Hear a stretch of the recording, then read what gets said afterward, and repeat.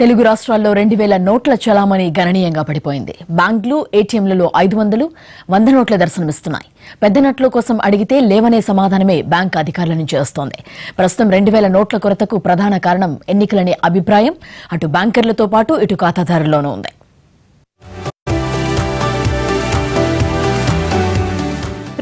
Note కనిపించడం లేదు. కొన్ని నెలలుగా పెద్ద నోటు ముఖం చాటేసింది.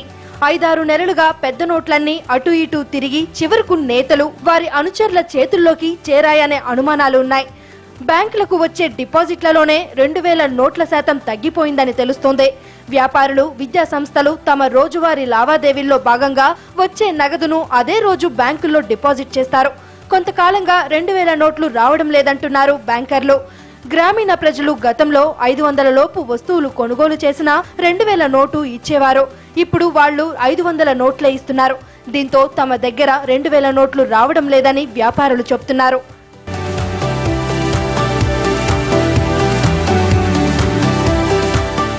గతంలో ఏటీఎంకెళ్తే 2000 నోటే వచ్చేది. బయటకొచ్చి చిల్లర మార్చుకోవడానికి ఇబ్బంది పడేవాళ్లం. ఇప్పుడు 500 నోట్లు తప్పితే పెద్ద నోటే కనిపించడం లేదంటున్నారు ఉద్యోగులు.